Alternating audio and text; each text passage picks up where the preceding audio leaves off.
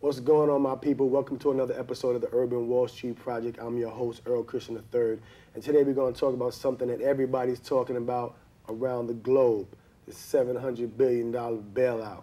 The government came to the aid of a lot of these corporations who have made a lot of money and done built a lot of money, but we're going to talk about its effect, specifically and particularly on urban America.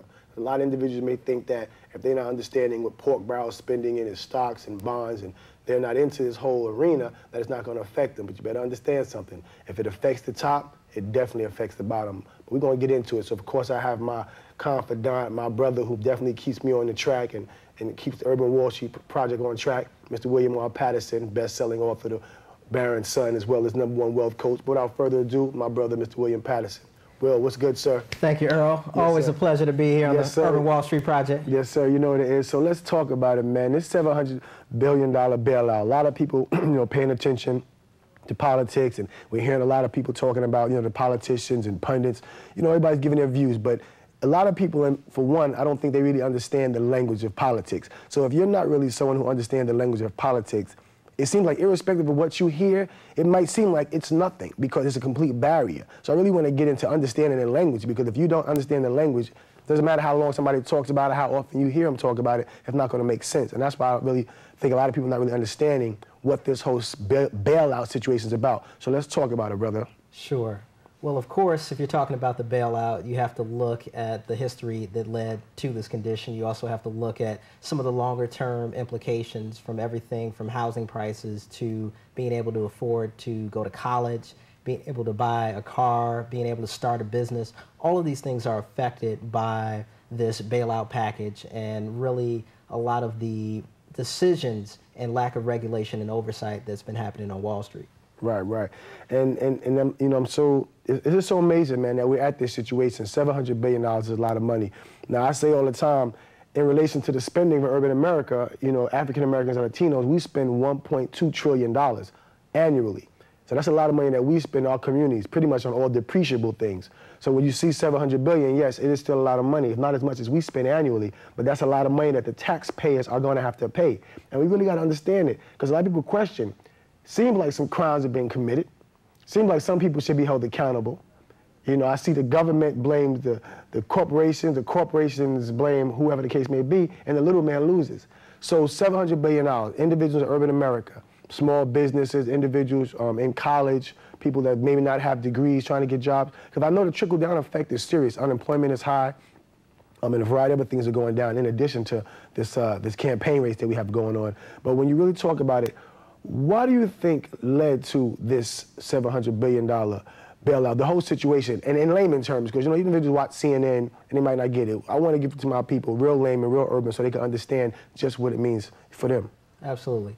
Well, there were a lot of converging risks that led to this situation. You have everything from a crisis in the subprime credit market. For people who may not be familiar with the subprime market, what that means is people who are considered more challenged credit borrowers, people who may have some late payments, may have bankruptcies, may have foreclosures, they are lent money at a different rate, which is typically a higher rate. You also had a lot of people who were given adjustable rate mortgages who weren't equipped to handle the rise in payment that came once that rate adjusted. With an adjustable rate mortgage, you come out and they say, well, your rate will start out at 5%, and then it will rise up to a certain cap. But a lot of people, when they got into that house, they really couldn't afford it to begin with. And you had a lot of mortgage brokers, you had a lot of real estate agents that said, buy more house. The real estate market is jumping at 20, 30, 50% a year. Right. In some markets. You'll always be able to refinance. So don't worry about it. Just get the house you love now. Right. In certain parts of California, they were doing what are known as negative amortization loans. So let's say it was $1 million home, and the payments, let's say, might have been $6,000 on that home. Okay. They said, well, how much can you afford to pay? You say, $3,000. Right. At that point, they say, okay, we'll give you the mortgage for $3,000. We'll tack the other $3,000 onto the principal. So after the first month, instead of owing $100,000, you owe $103,000. After the second month, you owe $106,000. Wow. They did that up to you owed 25% more than the loan you took out. So you started with a $1 million loan, and you end up with a $1.2 $1.25 million Wow, loan. that's amazing. So if you couldn't afford to pay for the $1 million loan, obviously you couldn't afford to pay for the $1.25 million Right, and thus loan. the interest on 1.25 mil is greater than the interest on $1 million. Exactly. So it's like your money is compounding and growing exponentially, but out of your pocket. So in some parts of the country, foreclosures were as common as people buying a home. In some parts, you had 9 foreclosures for every 1 home purchase. So it was really this rapid foreclosure crisis that hit the country. But one of the big things that I always like to point out when you're looking at something from the perspective of the Barron solution, this is really what we're seeing, historic opportunities, real estate market, stock market. Definitely. If you're a person who's very close to retirement within 15 years, this is going to be a time for you to make up, or this is going to be a period where you can make up for a lot of lost time. Okay. Also, when it comes to the real estate market, home prices have dropped 20% or more in many parts of the country and are going down. If you learn how to buy these properties right, learn how to pull together cash in a syndicate, you can buy properties at deep discounts and build a lot of wealth. Now, you know, I was looking at, you know, of course, I watched the debate, you know, both debates, of all the debates actually, whether it's vice president or presidential. And the one thing, you know, I don't hear anybody talk about, and as I said, it goes back to just whether or not individuals really understand the language. The whole theme of the Urban Wall Street Project is financial literacy. You know, how literate are you? And that's what comes important because, yes, $700 billion is going to be spent. Excuse me, $700 is going to be costing the taxpayers. So taxpayers need to hear, oh, you're going to get your money back this way, that way. But at the end of the day, if you're really not literate, what would you do if they gave you back a $1,500 check or a $3,000 check? How are you going to change the economic practices in your home if you're not financially literate? Because the reality is everything has to be cut back. You have to cut back your spending, put a moratorium on spending, manage this, watch that, and you hear all those things, and that's all eloquent and cool for individuals who understand money and how to manage and budget it. But think about the individuals who have no clue. What do they do? Well, I'll tell you, one of the things you want to do is to equate the federal government to your household. And just like you have a certain amount of income that comes in and you may have a certain amount of debt, so does the federal government. And at this point, the federal government is overextended and they are bringing in less money than they're spending. They're running a deficit right now. And they also have a huge national debt, over $9.5 trillion in national debt. So, and they're paying over $500 billion a year in interest charges alone. Now, what happens when the government has this kind of debt? They typically do one of two things. They either need to print some more money, right, or they're going to need to raise some more money, right, which of course is going to lead to higher inflation, which means the money that you have in your bank account is worth less. Exactly. Or they're typically going to have to raise taxes. Right. So again, this is going to eventually come back and hit you.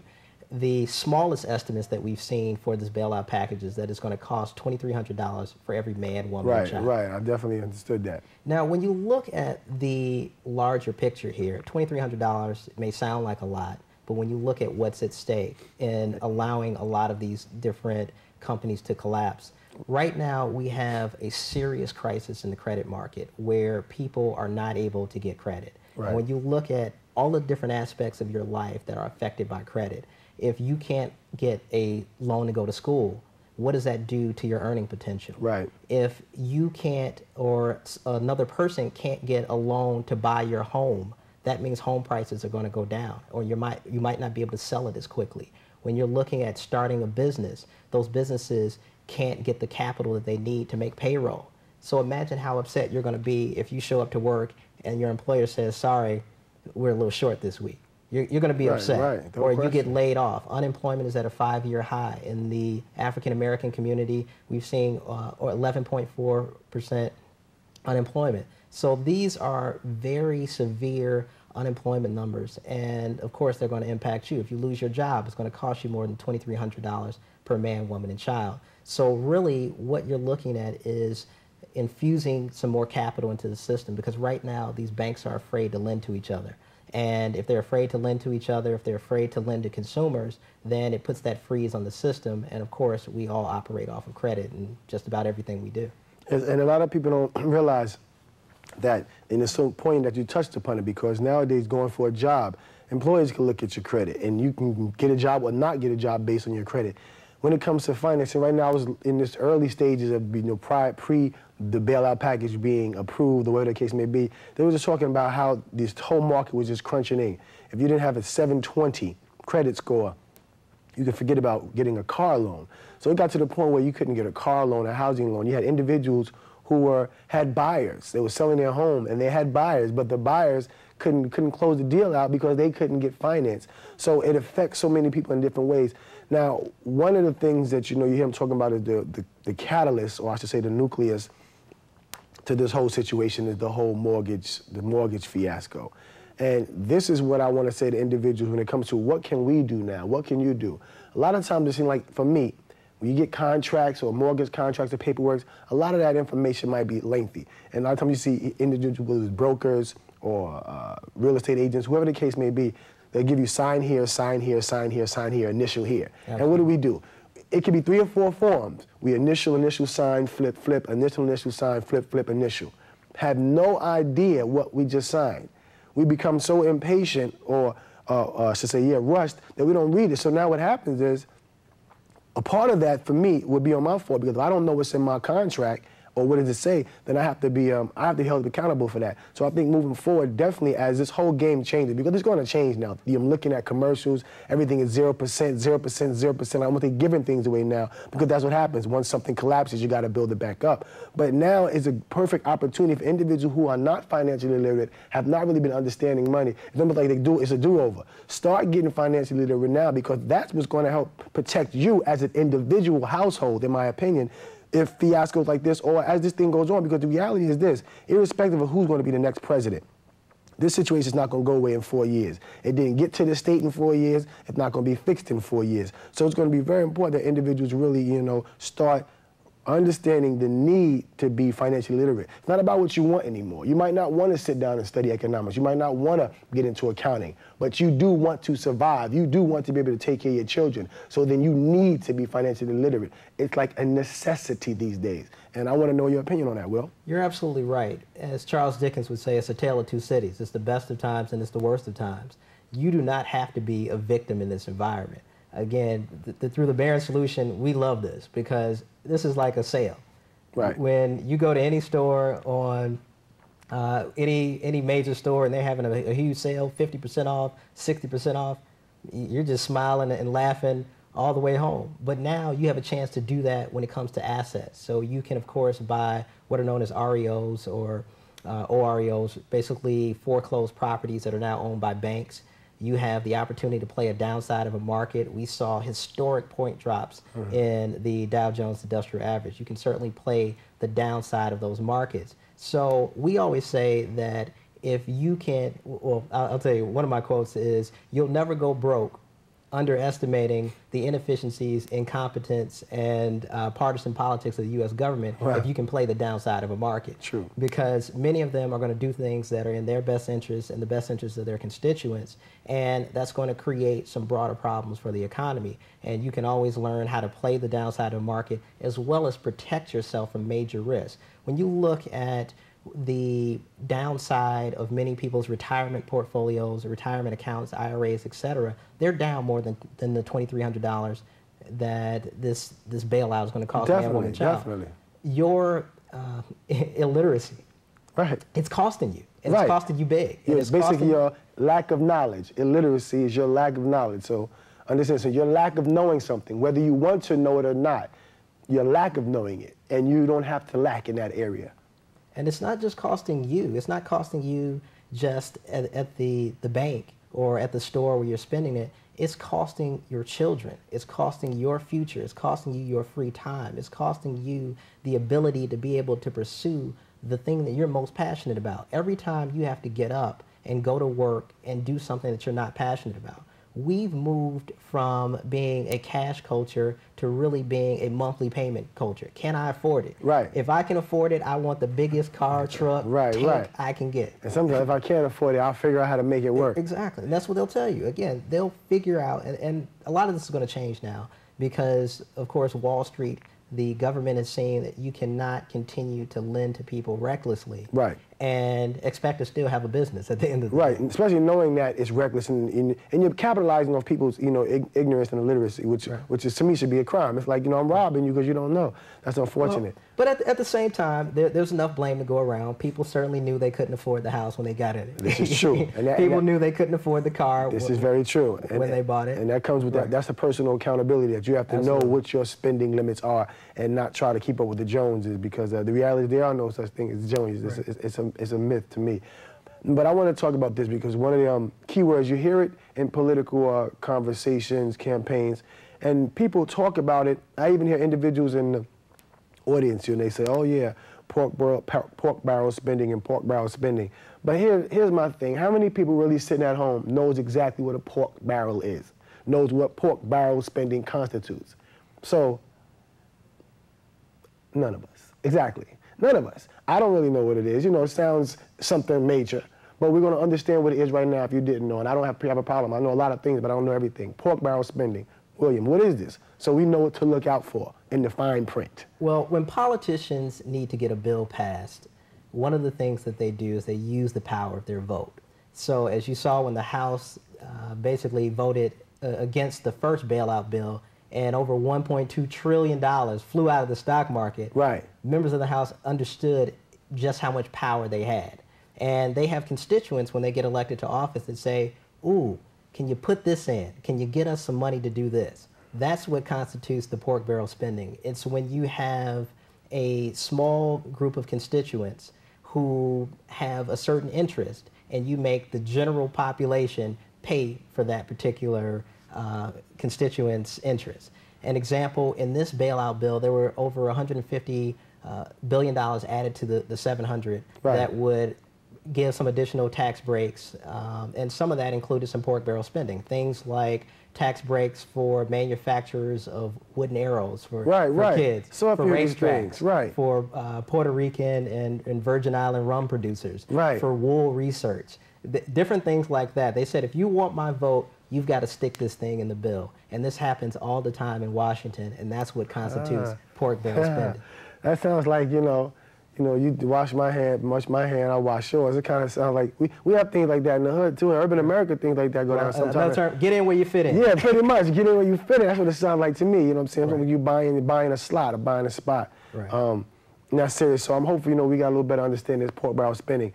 Now, is there a way to how do you get around pork barrel spending? Well, it's really being a part of the political process, and it's really encouraging your representative to vote certain ways.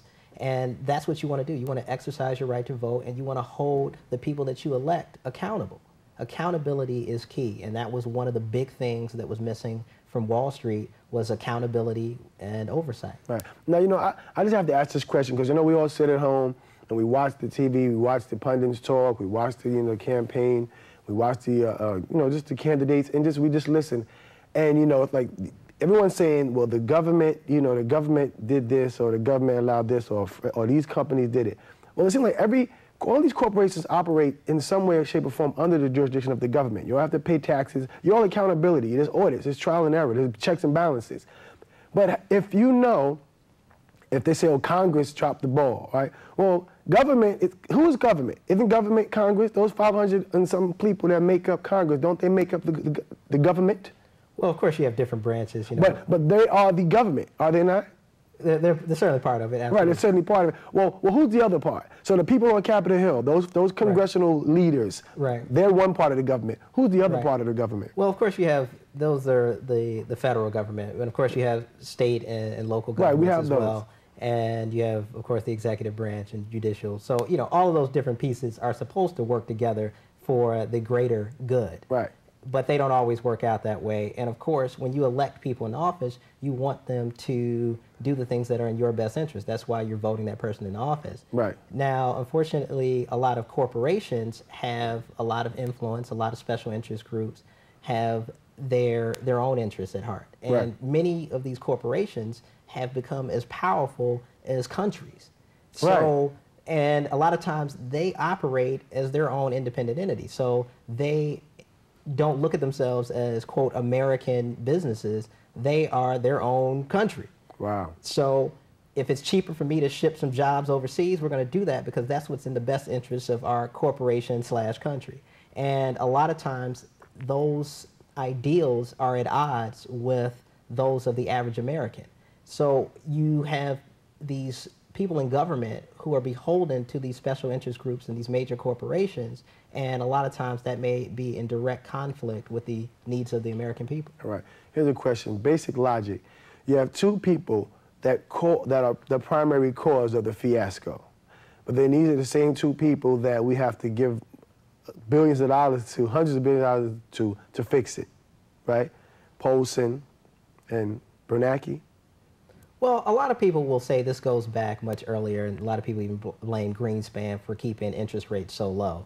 And when you had in the late 90s, early 2000s, which was around the time we wrote The Barren Sun, and that was one of the reasons, is because we wanted to give people an ethical roadmap for responsibly wielding power and influence. Right. And when the stock market crashed, a lot of people just immediately ran into the real estate market and created a bubble in that market. So a lot of people blame Greenspan for keeping interest rates so low, which allowed this fuel of builders building apartments, building homes, people buying homes, flipping homes, doing interest-only loans. So a lot of people directed back to Greenspan. Of course, you can't ignore the fact we had a war going on as well. So that also compounded the problem when you had hundreds of billions of dollars going into Iraq and Afghanistan to fund those wars.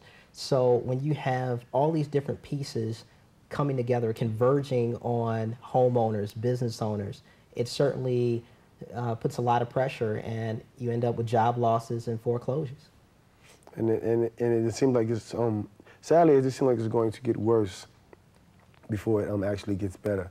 Another question I had. For some, again, I want to point out, this is the greatest time since the Great Depression for you to build wealth if you increase your financial literacy. There you go. I will say that one more time. That's right. This is the greatest time in over 50 years for you to build wealth if you increase your financial literacy. There are opportunities in the real estate market, there are opportunities in the stock market, and there are opportunities in the general business economy. You can play the downside of the stock market. You can also invest in, quote, some of the recession-proof industries, right. Things like the medical industry, things like education. People don't stop getting sick, and people don't stop going to school. Right. Although, you know, there are some, you have to play these markets the right way, and that's why you do want to get some kind of coaching, insight, or advice to help you. Definitely, definitely.